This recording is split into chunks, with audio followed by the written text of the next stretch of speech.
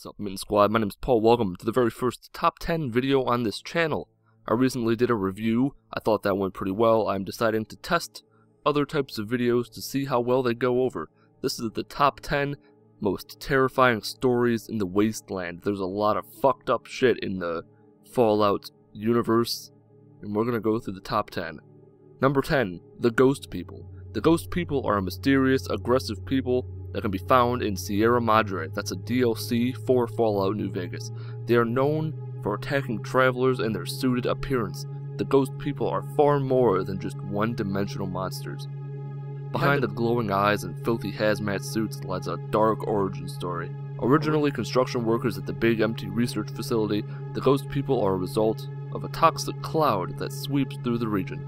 The corrosive gas cloud has permanently sealed their hazmat suits shut, condemning them to live their lives forever inside the restrictive, claustrophobic outfits. The hazmat suits were never built to withstand the toxic cloud in the first place, meaning that the Ghost People were constantly exposed to the gas cloud to the point where they are now the only beings that can safely pass through it. Eerily, they are not known to eat or sleep, and they have only the habit of dragging people into the gas cloud. It is unknown why they carry their victims in this manner, as none have ever lived to tell the tale. Number 9. The Apostles of the Holy Light. The Apostles of the Holy Light is a religion that originates from Springfield in the capital Wasteland. Similarly to Megaton's Children of the Atom cult, the Apostles revere and worship radiation and its mutating effects. Believing that ghouls are the next stage in human evolution, the members actively use radiation in attempts to mutate themselves. When the player comes across the Apostles of the Holy Light, they are repeatedly told about the wonders of becoming a ghoul. Frequent references are made to the Son of Adam and Adam's Champion, who are both claimed to be members that have given themselves completely to the eternal light. However, upon meeting the ghoulified apostle members, they are in a disturbing state. The Son of Adam is the Mother Curry 3, the leader of the apostles. Transformed into a glowing ghoul, he isn't hostile to the player. However, he seems to lack any sort of higher brain function and appears to be in a state of distress. Similarly, Adam's Champion is not hostile, but also appears to lack any sort of intelligence. Upon attempting to communicate with him, the Champion will eventually begin to have a violent fit, suggesting that giving himself to the eternal light might just have been a mistake. Number 8. Dr. Boris. Dr. Boris was one of the scientists located at the Big Empty Research Facility involved in some of the most immoral and unethical experience that ever took place there. Although he was once an ordinary human scientist, he has since been turned into a think tank, a brain in a jar attached to a robot. It is revealed that Dr. Boris was once bullied as a child, with his pet dog Gabe acting as his only true friend. However, once he began working at the Big Empty, he began to use Gabe in various sickening experiments, feeding his once beloved pet a cocktail of drugs, including the aggression-inducing psycho. Gabe never stopped loving his master, despite the constant cruelty. When the player reaches the Big Empty, they can convince Boris to reflect upon his past actions and admit remorse for what he has done to his once faithful companion. Gabe is now a monstrously huge cyber dog as a result of years of experimentation, and the player has the option to put the poor hound out of its misery. Number 7. The Divide. In the Mojave Wasteland lies a desolate place known only as the Divide. Once the location of both a city and a great missile base, the area was destroyed by the Great War, and the missiles never left their silos. Shortly before the events of Fallout New Vegas, the Divide was the setting for a battle between two warring factions, Caesar's Legion and the New California Republic. However, the many missiles underground are suddenly activated, causing them to detonate and creating a huge, devastating earthquake. Both Legion and NCR troops are trapped together by the violent dust storms and the deep ravines. The troops are flayed alive while simultaneously exposed to large amounts of radiation.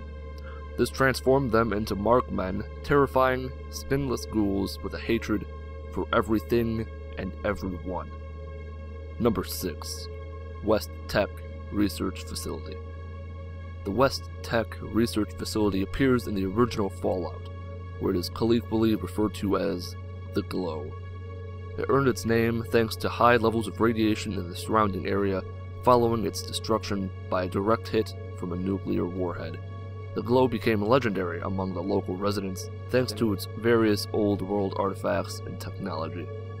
It was also the source for much of the airborne FEV virus in the air, leading to the horrific mutations of local wildlife. By the time of the events in Fallout, the Glow has been assigned a dark use by the not entirely heroic Brotherhood of Steel.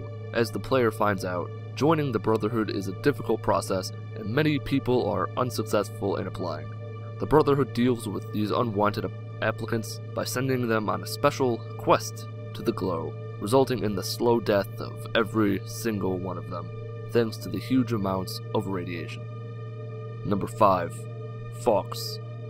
Fawkes is one of the most trustworthy companions the player has ever been given in Fallout 3, despite his monstrous appearance. As a super mutant that has retained his original cognitive abilities, Fawkes is an outcast in both societies. The player is able to rescue Fawkes from his containment in Vault 87, where his transformation originally took place. A series of audio tapes that were cut from the finished game graphically depicted the build-up to Fawkes' mutation process. Sykes and Kostler dragged some unconscious guy from the dorms into the labs.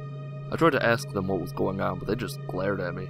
After they left, I snuck into the containment room, and I almost threw up. I don't even know how to describe it. It looked sort of like a human, but it was deformed, and I could only see some of its organs on the surface of its body, and they looked like they were trying to push through. What the hell am I supposed to do now? Merrick and his team are obviously experimenting on people. Someone's gotta put a stop to it, but how? There's nowhere to go, and there's no one to tell. Shit. What am I gonna— oh my god, they're coming. Tell my wife and Dorm E that I love her. While this is all terrifying stuff, the worst is the final holotape, which helps to add a more tragic element to the super mutants as a whole. Recorded as he begins to succumb to a super mutant virus, it reveals the once intelligent Fawkes as he struggles to maintain his higher brain functions. Stupid machine. How you work this thing? This thing is stupid. Smash it. Number 4. The Dunwich Building. Well known among many players as possibly the scariest location in Fallout 3, the Dunwich Building is a terrifying place, littered with audio logs recorded by the old world inhabitants. They reveal what it was like for the ordinary people at work when the bombs began to fall. The audio tapes contain the sounds of the bomb actually exploding near the building, as well as the panic of the workers of Dunwich. Finally, they depict the sounds of people being painfully transformed into deadly feral ghouls that now patrol the area, as well as the haunting audio logs. The Dunwich Building hides some creepy secrets in its lower levels. One of the ghouls, named Jeremy, appears to be summoning feral ghouls from a misty crack in the wall.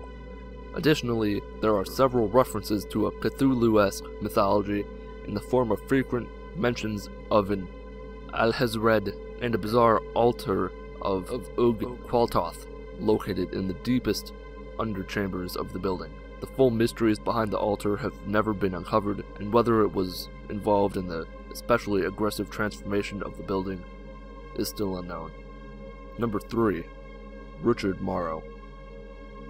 Originally a doctor in Vault 8, Richard Morrow would one day become one of the most hideous, powerful forces in the world of Fallout. After being exiled from his vault for murder, he came across a military base where he accidentally fell into a vat of forced evolutionary virus, FEV as I previously mentioned. Assumed dead by his companions, Morrow floated in the vats for weeks, transforming into a repulsive blob-like being. In his new form, Morrow was able to absorb people and other creatures that approached the base, and even merged with the facility's computers. After merging with countless biological beings, Morrow began to form the idea of a unified wasteland, by forcing humans to become transformed into super mutants by the FEV virus. Eventually, Morrow became known by a different name, the Master. For years, he led the super mutants on a campaign of terror, eventually defeated by the player-controlled Vault Dweller in the events of Fallout. Number 2. The Great War. The nuclear wastelands that are seen in the Fallout series are the result of the Great War, which occurred in 2077. What makes the Great War so terrifying is how realistic the buildup and resulting aftermath are, especially when compared to the tensions of our own world's Cold War. The Great War was primarily triggered by worldwide energy crisis after fossil fuels began to run out in 2050. In the Fallout world, miniaturized electronics never took off, leading to huge, energy-insufficient technologies that required more power than our own. Think of it like the old supercomputers of 1980s movies, but those are still being used today. Despite the best attempts from the United Nations, many countries left the organization, leading to it being completely disbanded. Following 2 decades of what was known as the Resource Wars, it escalated into the devastating Great War. Lasting just 1 day, it saw superpowers of the United States, China, and the Soviet Union unleashing all of their nuclear missiles at once, resulting in the setting of the Fallout games and the destruction of humanity. Number 1. Andale. Andale is a small town in the capital Wasteland, with the residents hiding dark secrets behind the welcoming facade. The current inhabitants of Andale are all distant relatives of 4 families that were able to survive the Great War. When the player in Fallout 3 enters Andale, they are warmly greeted and warned by the town's residents, offering the place as a respite from the terrors of the wasteland. One of the residents, named Old Man Harris, warns the player to keep away, but younger residents laugh it off as the ramblings of a crazy person. However, after entering the basement of the Smith household, the player comes across a stash of strange meat, which is revealed to be human flesh. Upon exiting the basement, the player is confronted by Andale residents attempting to kill and probably eat them if they refuse to keep the town's secret. It is eventually uncovered that Andale has a history of heavy inbreeding and a total rejection of outside society. For generations, the tradition of murdering and consuming outsiders has been passed down, making Andale one of the most sickening products of the post-apocalyptic world. If you enjoyed the top 10 video, be sure to like the video and subscribe to my channel if you'd like to see more of these.